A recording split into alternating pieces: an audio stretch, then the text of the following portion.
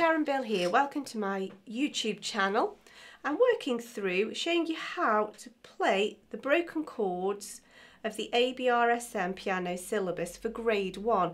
We're now on to the broken chord of G major.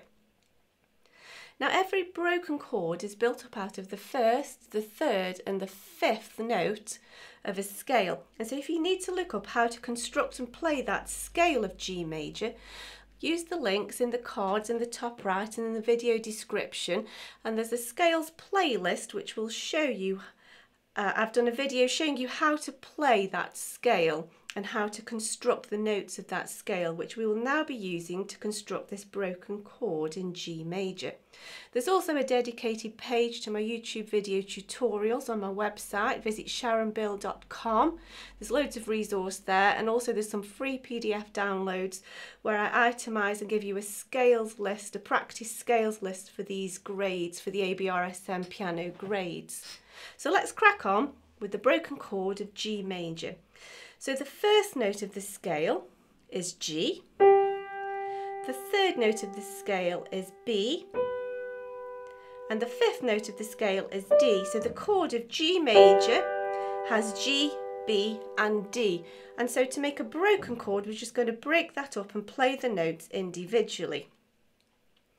So we play notes G, B, D, and then we rearrange so that we play B at the bass, and we've moved the G up to the top, so we're playing B, D, G, and then we will move to D at the bass and we'll be then playing D, G, B. We're just rearranging the order of those three notes. Now the ABRSM prescribe a pretty little pattern to make this little broken chord system, and if you look, there's a JPEG and I've shown you what exactly it is that we'll be playing. Now the fingering for that, so that you don't end up with your fingers in a knot, if you keep fingers 1 and 5 for the outside notes, but in the right hand fingering, if you just remember that we need to alternate the middle finger from 3 to 2 and then 3 again. So if you just remember that alternating pattern of 3, 2, 3, that fingering should then keep your notes safe. So let's have a go. We'll go very slowly. So we begin with G, B, D with finger 3 in the middle, and then we move to B at the base of the broken chord, B, D, G with finger 2 in the middle now, and now we move up to D in the base of that broken chord, G, B, back to the G for that pretty little turnaround that they ask for, and we've got finger 3 in the middle.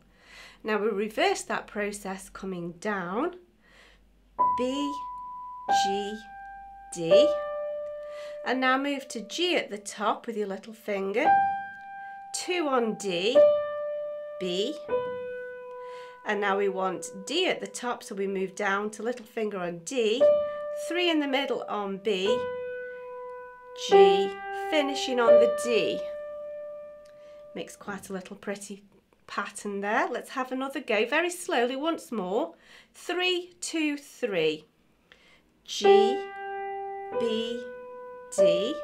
Now B, D, G, 2 in the middle. Now D, G, B, G with 3 in the middle. Back we come. B, G, D, G, D, B with 2 in the middle, D, B, G, 3 in the middle, finishing on D. Now the time signature that this is written in, we should be thinking in groups of 3 rather than just individual notes, and it should flow more fluently if you think in 3s, and just watch out for those long notes at the middle and the end. Here we go then, in groups of 3.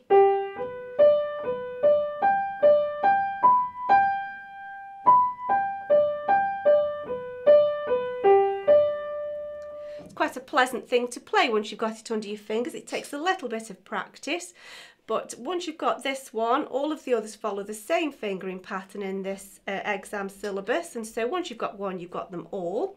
Let's look at the left hand now. So of course we will still be playing notes G, B and D, rearranging the order as we go in progression. But this time the left hand fingering, the middle finger changes. The pattern is 3, 3 and then 2 in the top progression. Let's have a look at that slowly. G, B, D, B in the middle. Now B, D, G,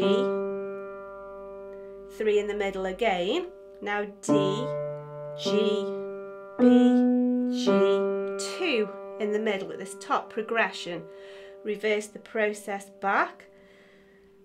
B, G, D. Now G at the top. G, D, B, 3 in the middle. D at the top. B, G, D with 3 in the middle, just where we started. And then if we think about that in groups of 3, so we get it flowing musically to the time signature in which it's written in, let's have a go.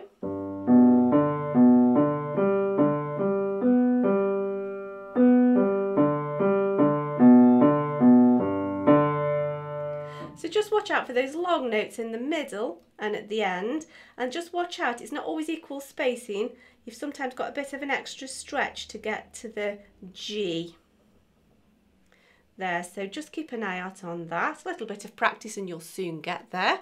Thanks for watching. I hope that's been helpful to you. If you can subscribe to my channel, that would be great. There's loads more in store for you. I've got loads I want to help work through with you. If you can give me a like, that would be fab. And by all means, please do check out sharonbill.com. There's loads in store for you there, and there's loads of videos for you to look back on. Thanks for watching. Give me a thumbs up. That would be really encouraging to me. And I'll see you next time. Bye.